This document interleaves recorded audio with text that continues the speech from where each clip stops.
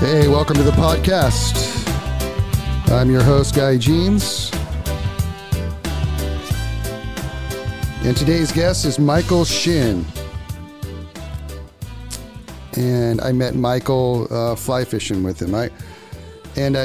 He's got some cool stuff going on. I'm going to kind of do his introduction here. Michael Shin is a professor at UCLA Department of Geography. He's a faculty affiliate in the Department of Statistics and faculty research affiliate at both the California Center for Population Research and the UCLA Center for Health Policy Research. Michael is also faculty director of the UCLA Geospatial Initiative, which we're going to be talking about today, the mission of which is to meet the growing demand of geospatial analysis. As an expert in geospatial methods and techniques, this project draws from his love for the outdoors, fly fishing for trout, and concern about the climate crisis and its broader impacts. Kind of read a little bit about the golden trout. You know, he's going to be talking about what he's doing up in the meadows in the High Sierra, but I'm going to talk a little bit. The title of his website is The Climate Change, Climate Crisis, and the California Golden Trout. And so it is no surprise that the golden trout is the official state fish of California. Despite its beauty, the future of the California golden trout is in question. Livestock grazing degrades the fragile native habitat of the state fish, while alien and invasive species like rainbow and brown trout hybridize with and prey upon the golden trout. I've seen that. Whether or not and for how long the golden trout can withstand the effects of other environmental stressors, climate change and climate crisis remains to be seen, and is the focus of this project. As one of the few native fish species in California, the golden trout is found in the subalpine region of the southern Sierra Nevada mountain range. Golden trout are found in the small and shallow streams of high elevation meadows. The water in these streams tend to be clear and cold and can fluctuate between 3 to 20 degrees Celsius in the summer months. The native habitat of the state fish is now contained in within golden trout wilderness of the Inyo National Forest. The golden trout wilderness encompasses 304,000 acres in an area known as the Kern Plateau at the southern end of the Sierra Nevada. The area is traversed by several hundred miles of scenic trails and 2 wild and scenic rivers, the North and South Forks of the Kern River. The golden trout wilderness was designated by the Congress in 1978. The area is named after California's brightly colored state fish, which is native only to the waters of the golden trout wilderness. Now, without further ado, Michael Shin. Michael. Hey, Guy. How's it going? It's going good, man. How are you been doing? Good, thanks. Especially after the fly fishing with surf workshop. That was great. So have you been back out there? I plan to go this week, actually. You know, it's very relaxing and a challenge, so need to improve my casting. Awesome. We did a little bit of single haul and double hauling, get that 250 grain line out there a little ways, and that was a lot of fun. Yeah, that was a blast. Yeah. And you know what was really cool, which I enjoyed, was, you know, talking to you on the beach and finding out about what you do, and that just, you know, totally intrigues me, and I want to find out all about that. I'd like to, you know, just have you talk a little bit about like who you are and what you do. And if you wouldn't mind just starting with that, that'd be great. Absolutely. Okay. Well, I am currently a professor of geography at UCLA, and I am responsible for teaching and research in the area of geographic information systems and geospatial science. You can think of it as mixing data with maps and the internet. So it's kind of like Google Earth on steroids, or a multiple layer Google Earth. I think maybe if you have some hunters out there, if you're familiar with Onyx, that kind of technology. And so I kind of figure out how to apply that technology as well as develop the technology. So that's kind of where I'm at currently. And as you mentioned, I also do research, and one of the projects I'm working on is on the habitat of the golden trout in the southern Sierra. Awesome. I want to definitely get into that for sure. But first, tell me, you know, how did you get into fly fishing? First of all, did you start young, or did you just get into it? How did that go down? Well, it's a long-winded story, but if you'll indulge me. So I grew up in semi-rural northern Colorado, a little north of Denver. And growing up, I used to go fishing with my dad around Rocky Mountain National Park. In terms of fly fishing, it was mostly bubble fly fishing, so nothing with like a long rod or anything like that. But yeah, that's just something that I always found very interesting. And when I'd go back home, I'd go to the local lake and fish for carp and bluegill with corn on my little Zeb coat rod that I got at Sears. Sure. And then when I went to college at CU in Boulder. A few of my roommates were fly fishermen, and they asked me to go with them. And that's kind of when I started picking it up and started tying my own flies. And it was really that time when I lived in Boulder, which was basically in the mountains, that I'd go at least, a couple times a month with a friend, and we'd just travel around and go to the South Platte and, fish in the winter all year round. And it was just so when I finished my graduate school in Colorado, I moved to Miami. And as you can imagine, there's not a lot of mountains or cold water streams. But I did discover that there was bone fishing there was fly fishing for bonefish. Unfortunately, I couldn't afford to go on any of those trips, and that's one of those things that's on my bucket list still. Oh, yeah. But at the same time, I was in Miami for about 3 years, and then I came back out here to UCLA, and I've been here for the past 20 years. And I've been fishing on and off a little bit in the High Sierra, but not as much as I want to, but who does? Who fishes as much as they want to these days? That's for sure. But in one of the life's odd coincidences, I was helping a student out in the biology department who did research on grunion. And I'm sure you know grunion and how they come in at night along the beaches of Southern California. And so he's actually collects grunion, and he examines the parasites that are associated with various grunion in different locations in Southern California. And just he wanted to map the distribution of the parasites on the grunion. So that's why he asked me to get involved to help him kind of map these distributions. And then we got to talking. And I told him I was very interested in fishing and trout. And I just got back from a trip to the High Sierra with my kids. And I caught my first golden trout. And this was cool 5 or 6 years ago. And then he encouraged me. He said, "Oh, you should do a project." And I was like, thought about it for a while. And then I decided, why? Nothing to lose. During COVID, I decided, now is the time to do what you want. So I started a project looking at the habitat of the golden trout. Nice.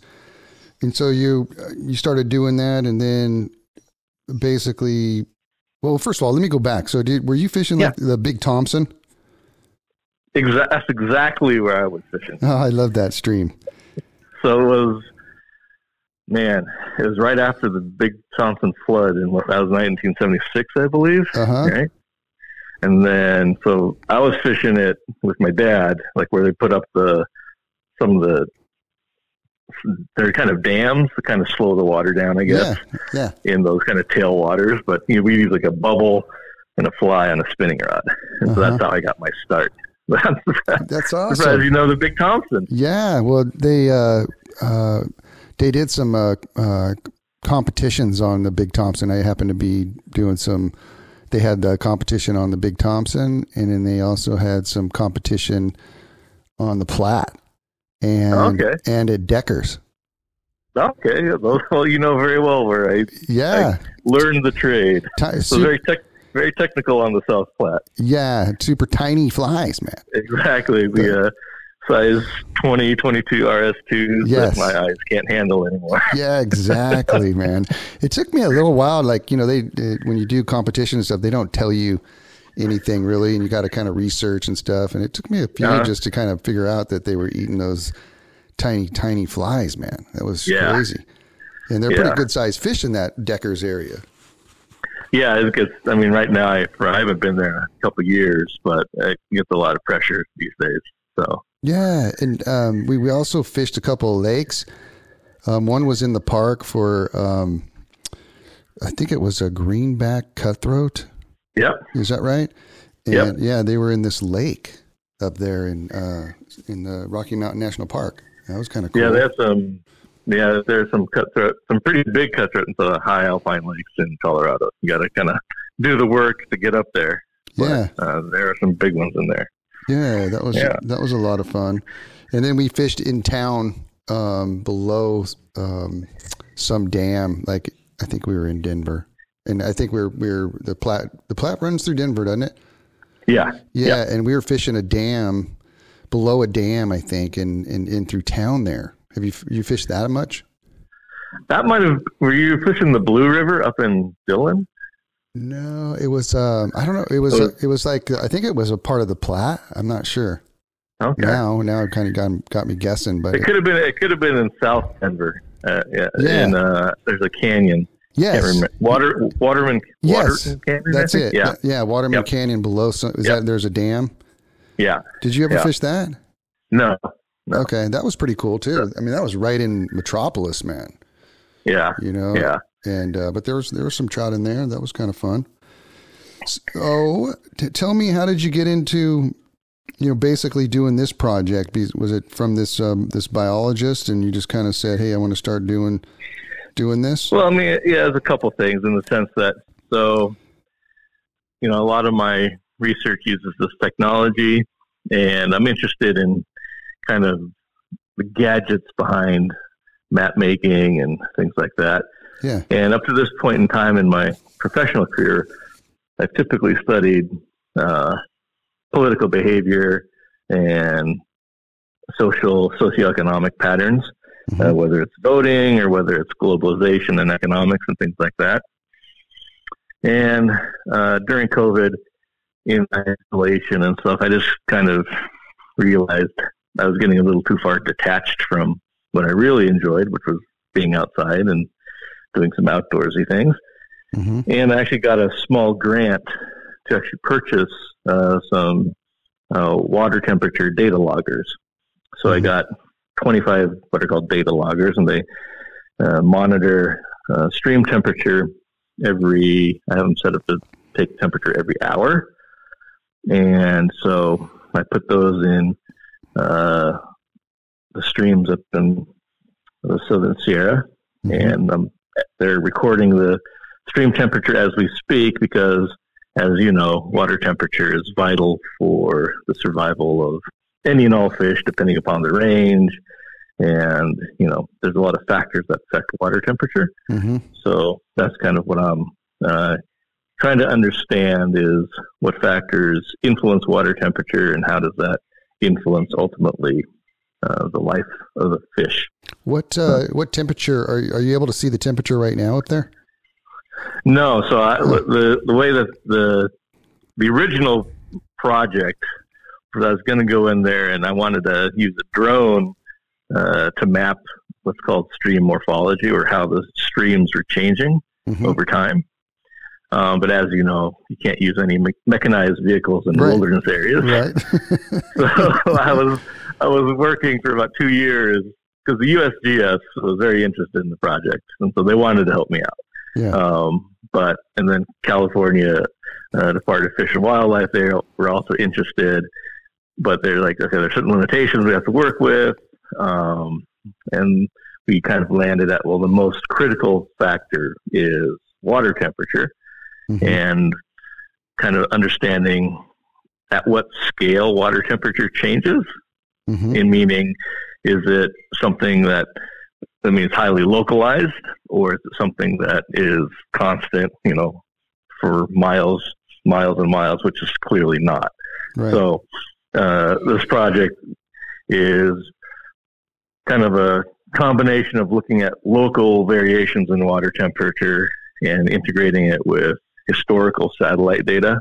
And then we can also look at snowfall information, and then we can use the satellite imagery to look at what's called greenness. or, for example, when the meadows are green and when they turn brown, and the phenology, or what time of year these changes occur, to kind of link to stream or water temperature. So that's kind of the science behind it.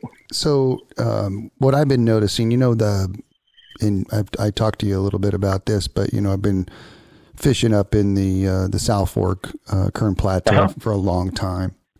Yeah. And over the years, I've seen a pretty good change up there as far as the livestock up there in some of the areas has really damaged some of the streams, the South Fork especially. And what I'm seeing in a lot of that in those areas is there's not a lot of deep water. It's all smashed down, and there's not a lot of places where the fish can go. Yep. And I'm sure that's having an effect on water temperature as well, because that heats up and then continues downstream. Is that right? Absolutely. So, I mean, that's, at one level, we can look at this as a totally natural environmental challenge or problem.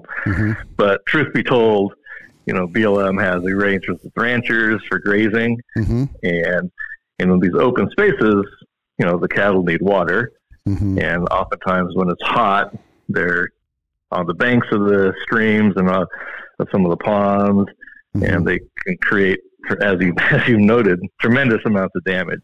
Yeah. And as the water gets more and more shallow, and as the drought for any given year, any given time period increases in severity, the water temperature will certainly go up, and higher water temperatures are not good for any fish necessarily. So for trout, it stunts their growth, and then also it affects the reproductive lifespan in the sense that they do not reproduce as much in warmer waters. Is that right? And okay. Yeah, and it's been noted actually in the Southern Sierra that ranching and grazing has had a negative impact on the habitat. Yeah, there's an area, one particular area that I know really well called Wenatchee Meadows. And there's an area up there where they actually fence off a good portion of the stream, and it is just like pristine. There's undercut banks, and just the plant life is just unbelievable all around the stream. Where they protected it. Yeah. And then downstream, of course, it's just hammered. With where the cattle have been on the stream and whatnot. And I kind of raised a fuss a couple of years back and took pictures and had a little in, to get some of the pictures to the head honchos at the at the Inyo National Forest, and what's cool is I guess there's a fine line and a balance there with ranchers and the environmental folks. You kind of have to work together to kind of find a common ground, and the ranchers were really cool. They actually put up fencing in some of the areas now that kind of keeps the cattle from going into certain areas, and it actually is looking a lot better, but and they'll travel through those areas and get water and go to the other side of the meadow or whatever. But they are doing a better job up there of making the streams a little bit better, but boy, before that, it was getting pretty bad. It was like a sandy beach out there. Yeah, I mean, that's the whole thing with conservation. I mean, at one level, I don't think you'd find people more aware than the people that work with the land, or the farmers or ranchers, in terms of conservation. It's not their intent necessarily to damage streams. And at the same time, we as fishermen have a particular interest in preserving what we like to do. And then you have, I know in Wenatchee Meadows, there's a lot of overlanders and four-wheeling types, and so it is a balance. Striking that balance is certainly getting more and more challenging. But I'm not one to be saying it has to be one way or another, but just increasing awareness. Like very few people know that cattle have a very negative impact in high alpine meadows just because BLM has arrangements to lease the land for grazing. Right. That very few people know that. So it's an important aspect. Absolutely. One of the things that, I like to do trips up into those areas and stuff, as a guide. And I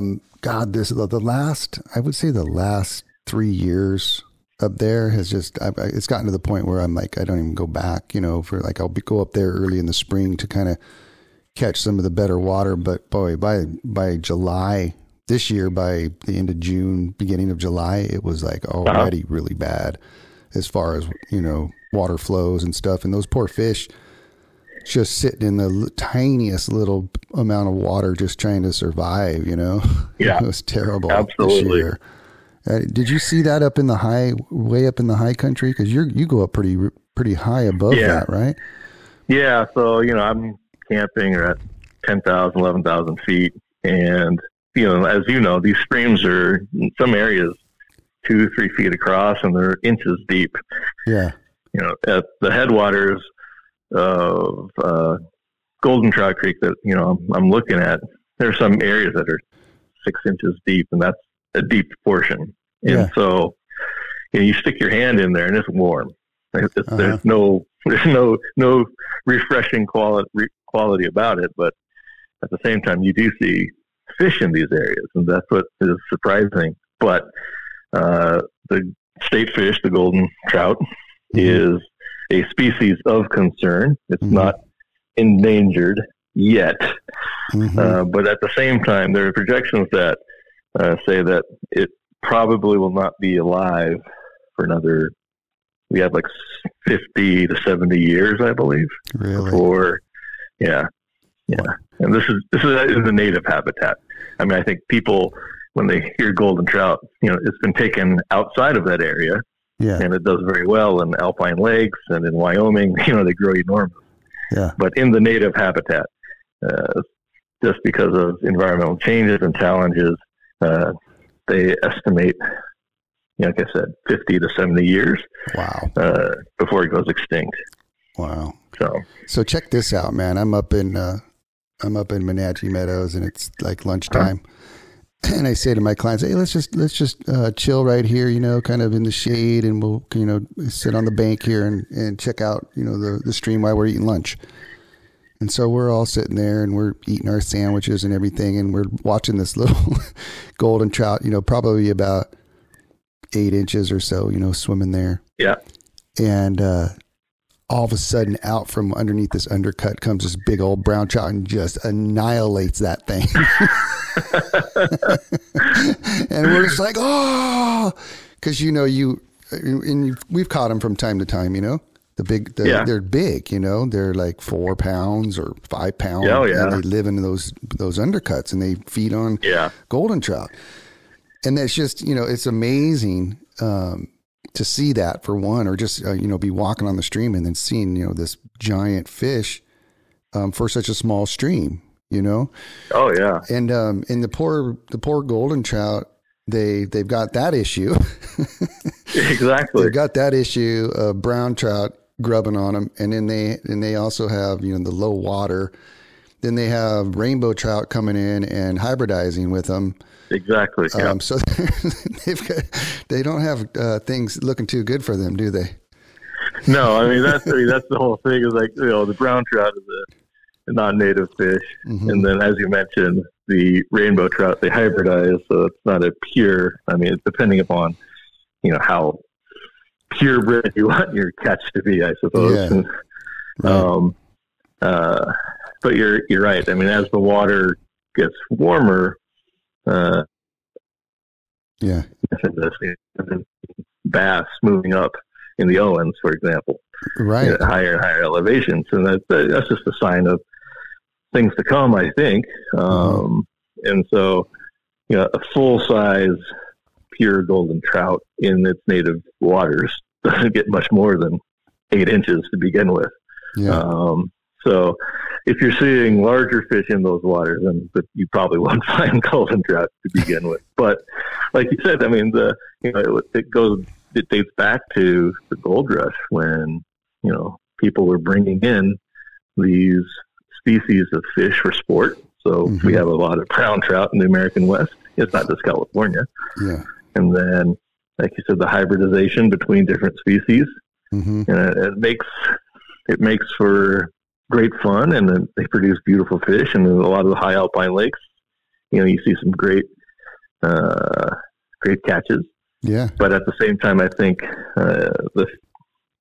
recently, I think they kind of want to go back and revert or have some of the lakes back to their original condition, so they're not, as I understand it. So some of the lakes that have fish, they're going to be fishless in the future.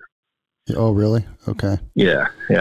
So I mean, again, it's a balance as to what the priority is and what you want in terms of, or what the general population wants in terms of their outdoor spaces. Like, you want something pristine as it used to be, like when the settlers came out, when it first was. I mean, is there what? Hang on a second. Is that your doggy? Yeah.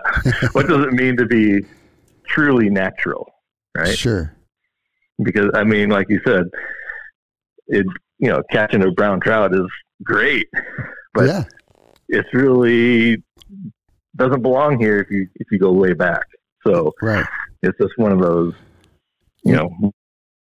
interesting. Even where does it end? Interesting. I went up with, they've got, you've probably seen those barriers, they have on the South Fork of the Kern, what is it? The Schaefer barrier. And then they have the Templeton barriers. You've heard of those or seen them. And, I went up with the Fish and Game, I don't know, 15 years ago or something. And they wanted me to fish above the Schaefer barrier to find out, like, how many brown trout were above the Schaefer barrier, and these barriers, for people that don't know, they spent, a lot of money to build these barriers so that the brown trout can't migrate up the stream. Yeah. And get up into the higher elevation areas. Right. And so, we go above the Schaefer barrier, which is way upstream from, the actual Menachie Meadows. Yeah. We hike up there and I hop in and I'm start fishing. First fish, brown trout. Next trout, brown trout. Just unbelievable. Then maybe a golden trout, but it was just unbelievable how many brown trout were in that section. Now, if you go upstream from there and get to the Templeton barrier, I've heard above that it's much more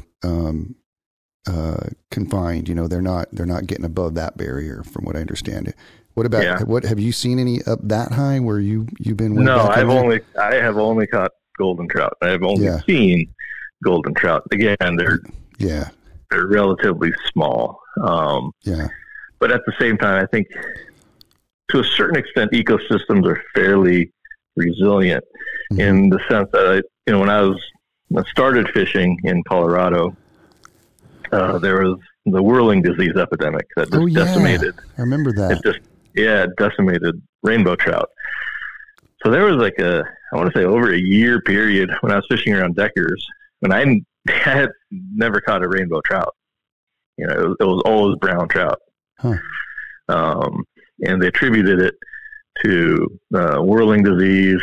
And then, at that time, there was a lot of effort to educate anglers about, making sure you rinse off your waders and boots, and you don't use felt and things like that, and you don't transplant the disease from watershed to watershed. And as I understand, because there is such pressure on that particular stream network, it's recovered. You definitely can catch rainbows and big fish now. But at the same time, it's again, it goes back to how much management do you want. What makes it a natural experience? Everything is constructed to a certain degree and managed. And I'm not sure if the public really understands the amount of work it takes to keep a fishery healthy, and then what exactly healthy means, right? Yeah, absolutely. I guess too, just kind of, for your information, fishing up in that area, the Menachie area, and just basically the South Fork of the Kern, let's say. there still is a lot of golden trout, but they're mixed in with like golden hybrid slash with brown trout as well in there, right? Uh-huh. And then so there are a lot of fish, but they don't. I'm not sure if they're like, they all seem to not be like completely pure. Every once in a while, you'll see one that goes, oh, that that one looks pure, but you start seeing a lot of spots on them. In other words, on the ones down in that area. Another interesting thing, and maybe you can, shed light on this for me. There's a creek that's a tributary to the South Fork of the Kern, and this is crazy, right? So there's this creek that's a tributary to the South Fork of the Kern, and I love fishing it. It's a little tiny stream, but it has pure Australian golden trout in it, and it doesn't have any brown trout in it or anything like that. It's just this beautiful stream. And the last couple of years, it dries up completely, right? Yeah. I mean, like dust. Like you go into it and you're like, oh my God, it's just sand in here, And then the next year, you go back there in the spring, and it's full of trout again. Yeah. And it wild fish, and I'm like, how is that even possible? How does that even work? It's unbelievable. It's like, how does that? Really I don't understand it. And it's always mind boggling to me because the stream is completely dry.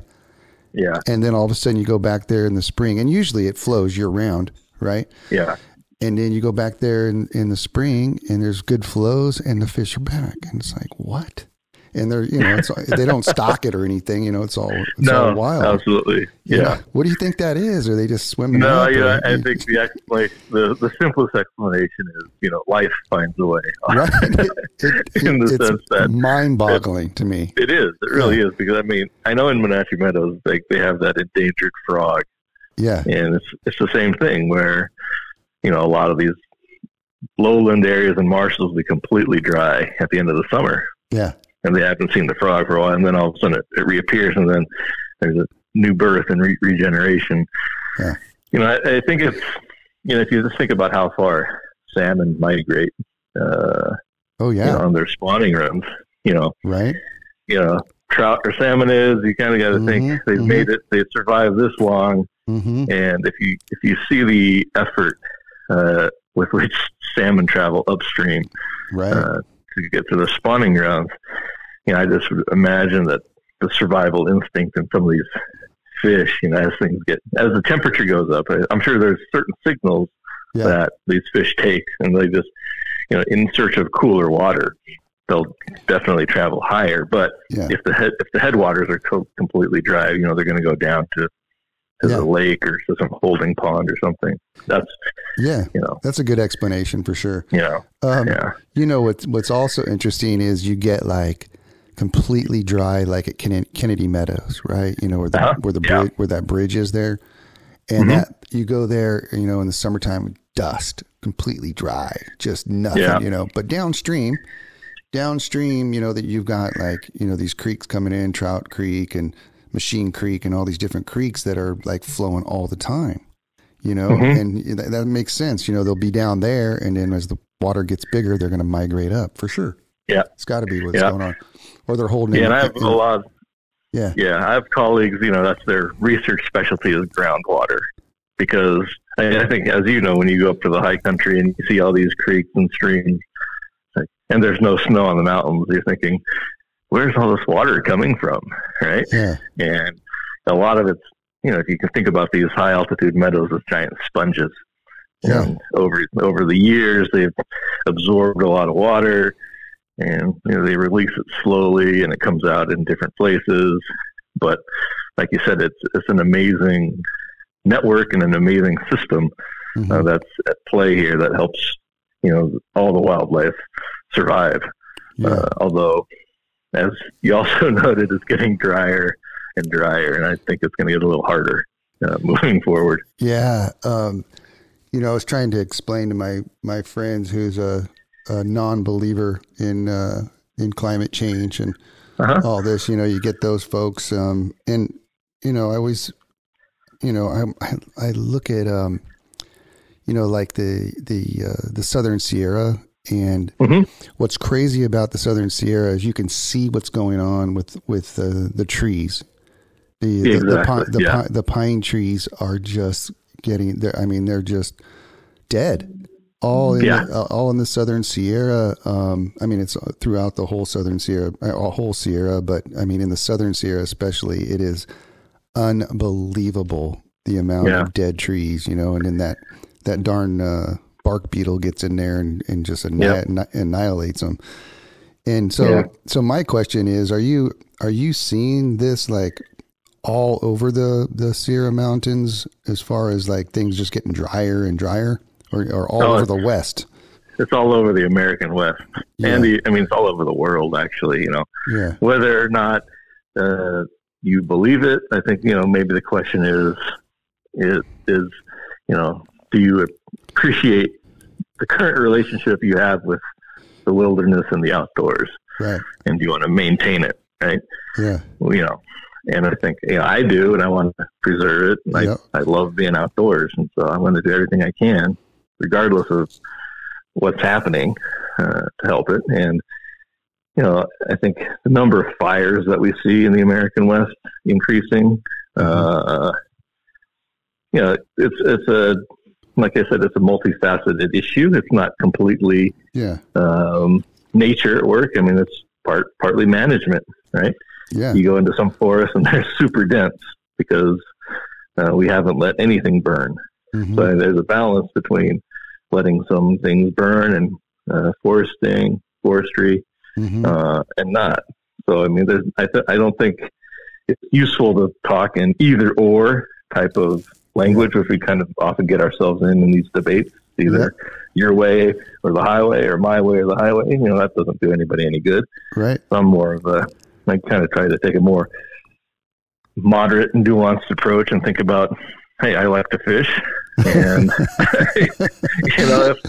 it kind of boils down to the selfish point of view, but at the same time, I think it's something everybody can relate to. That there's something out there if you like to camp, if you like to hike. Yeah, absolutely. What's crazy is been doing.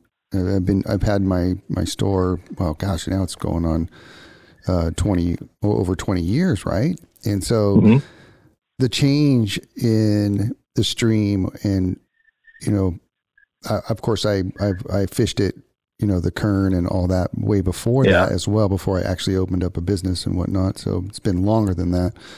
But just in the amount of time that I've actually, had my fly shop and guide service, just the amount of the amount of fires that I've seen in that area is mind-boggling. Just in the Southern Sierra range, I think I've seen every mountain burn at least once in that area, and across Lake Isabella as well. But the thing is that's really interesting about that and the drought, and in 2002. We had this giant fire called the McNally fire, and it just, do you remember that? And it just, that one I do not. It just burned and burned all the way up into the golden trout wilderness, and, and then we had these record rains the next, that next fall, the next winter, right? And so all that black sediment and everything goes into the upper current. Yeah. Exactly. And it was just a mess, and the river got up to, 35,000 cubic feet, where it was almost hitting the Kernville Bridge, it was just unbelievable. Yeah. But I mean, it's just insane, the amount of damage that is occurring in some of the areas. On a positive note though, after everything cleared, all that sediment and everything turned into nice plants and, nice. Yeah, life finds a way, right? It's kind of, there's no absolute right or wrong way to address these things. I mean, that's the thing. I think, I'm sure Lake Isabella has never been as low as it's been recently. God, and that's the thing. Yeah, I remember 20 years ago driving out around, and that's a beautiful lake, and then it just gets lower and lower and lower. And it's like, wow. Well, we have this crazy. We have this. We got a double whammy. We have the drought, of course, but we also have the dam, so they had to lower the water even lower, to work on the dam. So they got a double whammy, so they had to make it even lower. And it's right now is the lowest I think I've ever seen it. It was like, I'm just like, whoa, you can see like the trees out in the middle of the lake and everything. Yeah, exactly. It's pretty bad, but what's crazy, since, I've dealt with all these different, like, fires and whatnot, it's really forced me to like go around and explore and, fish some other fisheries and, switch over to bass and, I don't know if I'm quite near that. You got to try it, man. It's so awesome. It's the lower current bass. I'm all over that. That's my favorite. I love it. The whole lower current bass thing. I think I was telling you about it, but I enjoy Well, that's part of the reason why I started to fly fishing the surf, man. Yeah. It's a little easier for me to access. I don't have to hike 12 miles in for one thing. It's true. So it's a little easier. So tell me about your hikes. Where do you start and where do you end up and all that? Yeah. So, I just start at Horseshoe Campground. Oh, yeah. Which is right off due west of Lone Pine, pretty much. You go up Horseshoe Meadow Road. And there's a packed camp as well. But you can go into Golden Trout. That's the eastern side of the Golden Trout Wilderness. Yeah. And so I hike up over Cottonwood Pass, intersect with the PCT. How is that hike going over that pass? I've never done that. Is that pretty brutal? It's not bad. Well, it's all relative, right? Yeah. It depends if I'm carrying a sledgehammer or not, 50-pound pack. Exactly. Yeah. No, it's not bad. This is gorgeous. I just love it up there. That's the thing, I was telling you, I think we were talking, you should get one of those pack stations, bring in cooler and stuff, man. Absolutely. I think that's how I'm going to celebrate kind of like the final stage of the research is set up a camp for a week and just go crazy and enjoy it. But it's beautiful because I go over Cottonwood Pass and drop down into Big Whitney Meadow. And, that meadow is just spectacular. And very, every now and then you'll run into a hiker or they'll run a trail camp for some tourists, but it's really not visited that often. It's more of a throughway more than anything. Mm-hmm. And as I mentioned, one of the things I want to do is hike from Cottonwood Pass over to Forks of the Kern sometime. Absolutely. So that's on the list. So when you hike over that Cottonwood Pass and then you come to Big Whitney Meadow, just over the hill there isn't the South Fork right there and a Tunnel Meadow? Are you kind of in that zone? No, I'm north of that. So if you so out of the campground at where you park your car, if you go due north, there's the Cottonwood Lakes trailhead. Yes. And that will take you to the Cottonwood Lakes Network, which is beautiful. And that's actually where I got started, this whole thing, camping up there. But if you go due west, that takes you over Cottonwood Pass. And then if you go south, you go to Trail Pass, which is above Wenatchee Meadow and things like that. And Tunnel Meadow is south of there. So that's I think, the area that you're probably more familiar with. So you would actually, if you went down to the forks and stuff, you'd hike down Golden Trout Creek. Exactly. I'd go Golden Trout Creek, go to the Little Whitney Meadow, and then Volcano Creek, and then you'd hit the bridge, the Kern, I believe. So it's fine. Yeah. I used to hang out up in that zone a lot, and in the big Kern there. But we would actually ride horses up to Little Whitney Meadow because it's not too far from there. And we would fish for golden trout in Little Whitney Meadow. And I'm gonna watch this, you guys, and I throw a leaf in there, and the trout would just annihilate the leaf. They're so hungry. Oh yeah, the feeding season is so short. Right? Yeah, it's hilarious. So, but what a beautiful area, huh? Oh my God! So it is. I can't complain. It's great to be up there and get back to nature. But as you mentioned, I mean, the Southern Sierra is really overlooked, but it's really on the front lines of a lot of, climate change, because it's far enough south where it's getting hotter quicker, and it's where the drought is, in some ways more intense than the further north you go. But at the same time, I don't think people really think of the Southern Sierra that much. Yeah. They're always drawn to Yosemite and the northern parts. So yeah. Eastern Sierra area. Exactly. Yeah, man. I love the Southern Sierra and just adore it so much. I mean, it's been amazing. It's been an amazing place for it's me, a special place. Yeah, absolutely. You've got to get over there to the Kern, the big Kern, man, and the North Fork there, and check out all the fishing up there. That's insane. Oh yeah, I'll be hitting you up. Definitely. Yeah, that's awesome. Asking you some questions at the very least. What's the longest you ever been in the wilderness with not seeing a soul? Like not talk to somebody. Has that ever happened to you? Recently, maybe just like 2 nights, Yeah. But it's not. I mean, I always was close enough where I wasn't totally freaked out.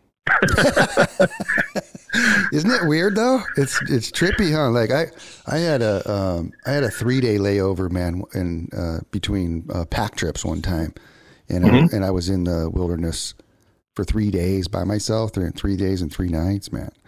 And on the third day, this poor hiker was coming through, and I'm like, hey, how you doing? Just that human contact, you got to have Absolutely. it, and then this poor guy is all, hey man, I'm good, almost like I was crazy, like this poor guy, I'm like, where you going? Where you been? Hey, There's quite a bit of traffic though in the Southern Sierra now, especially. Yeah. COVID and the PCT, the popularity of the PCT. Like when I go up, I'm a little surprised actually. How many people? The trails are fantastic. Yeah. But on any given weekend, there's quite a few people out. And like I hiked Whitney last year, 2 years ago, and that was a surprise at how many people were doing that. That is good. And they have that lottery there too. So yeah, a lot of people like that hike to get up there on Mount Whitney, don't they? Yeah. You got to tick that off the box. That's right. So what are you finding, if anything, yet? Or is it still just a study that you're doing? Have you found anything that you can talk about it? Or this is a 5-year project, and I am the data loggers are in there year round, and I'm having them soak through next summer, and then I'll go up and take some readings. But in the meantime, I've been looking at satellite images, like I said, about snow, as well as the vegetation and the greenness. And things are, there is certainly a upward trend in the estimated temperature. I mean, it's a trend, but it's not terribly drastic or anything. But at the same time, at that altitude, the variability in terms of temperature is quite high. I'm sure as you know, when you go camping up there, the day it can be very warm and the night can be very cold. Yeah. And then all the vegetation is exposed to ultraviolet radiation, so it stunts the growth. And, there's a lot of factors at play. Interesting. So right now I'm just kind of trying to get my bearings and establish a baseline before I collect the data, the temperature data, and then hopefully I might expand it depending upon the results as well. So we'll see. To be determined. So stay tuned. Yeah, that's. Are you seeing? Or do you know anything about the snowpack for the next few years? I mean, any predictions, or do you know anything about that stuff? Oh no, I think that's you just don't know. They said I was hoping you'd give me something positive. Yeah, I heard they said it's a La Nina year, so it's supposed to be a drier than average winter. But we're off to a pretty good start. We'll take the small fronts that have come through recently. Better than nothing. We'll take it. Yeah. But I mean, it was like last year, if I recall, up in Tahoe and Mammoth, they got dumped on Christmas, but that was it, right? Yeah.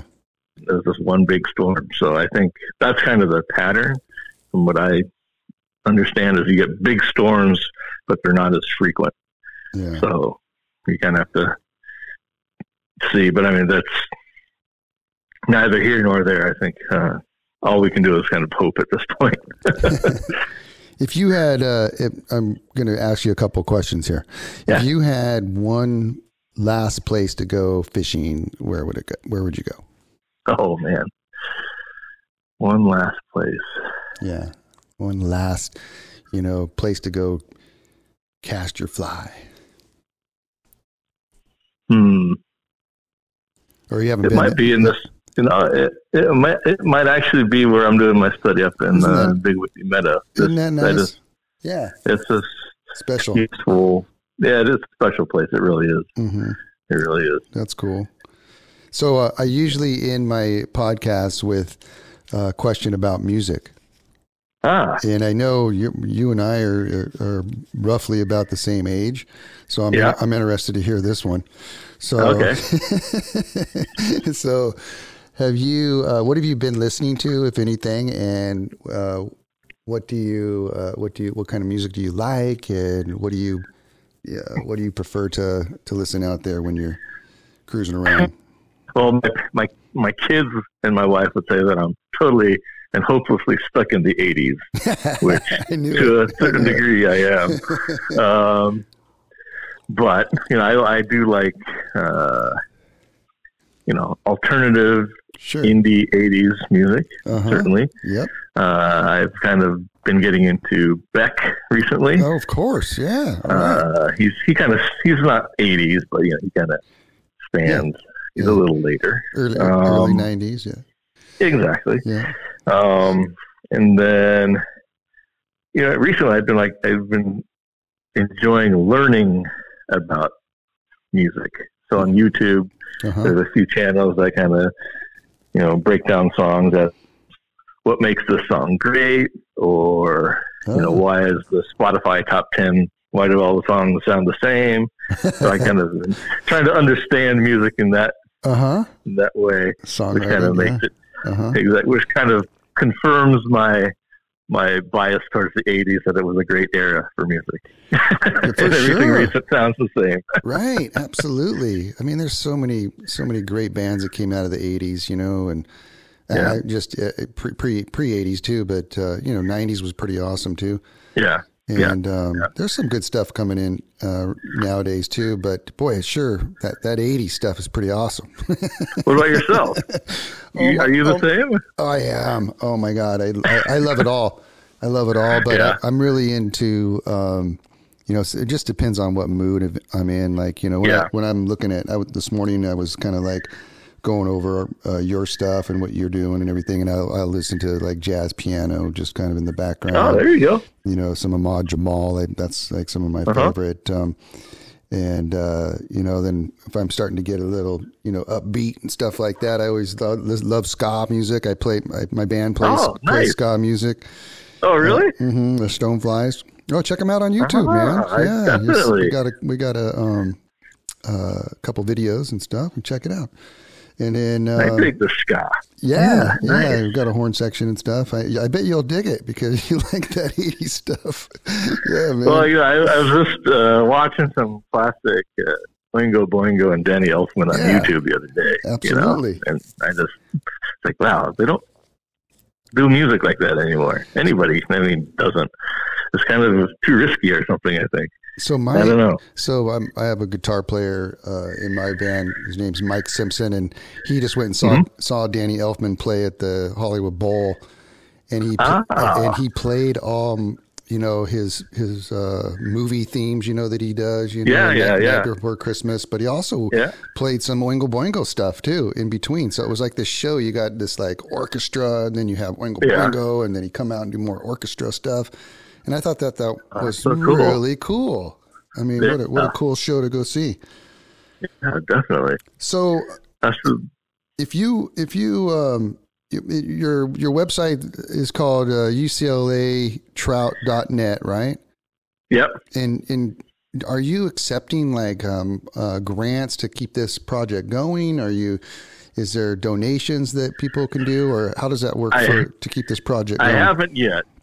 I have not set up a GoFundMe or anything like that. I think that is something that I was considering, but at the same time, right now it's just been kind of a passion project for me.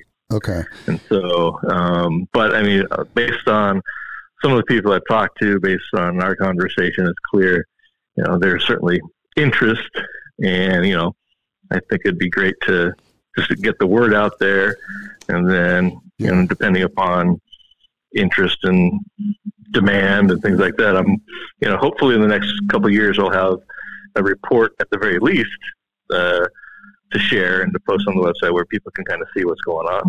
And I'm kind of torn. I'm sure you feel the same way about sharing information about spots. Sure. I mean, this isn't necessarily a fishing spot, but at the same time, I'm not sure it could handle a whole bunch of people going up there. So it's all those trade-offs. I want to create awareness, but at the same time, totally get it. Absolutely. But currently, I don't have anything formal set up, but I'm hoping to, as the project continues, to keep this going on beyond just the 5 years that I mentioned. Yeah. Well, on your website, you have all these cool links to all these articles about all the different areas, Montana, the Pacific Northwest, on what's going on with the salmon, the pupfish on the Owens in the Owens, and the stream drying up over there, and that dude literally saved the pupfish. That was an interesting article. But you have all this really great information on there. So anybody listening out there, go to UCLA-trout.net and check out Michael's website. And Michael, thank you so much for being on my podcast. That was a great podcast, man. I appreciate it. Thanks. I enjoyed it very much. Yeah, and let's go Great fishing. To reconnect. Let's go fishing again. Yeah, definitely. Man. All right, sounds good. I'll hit you up. Take care. Okay, buddy. Thanks, man. Yeah. Bye-bye. Bye.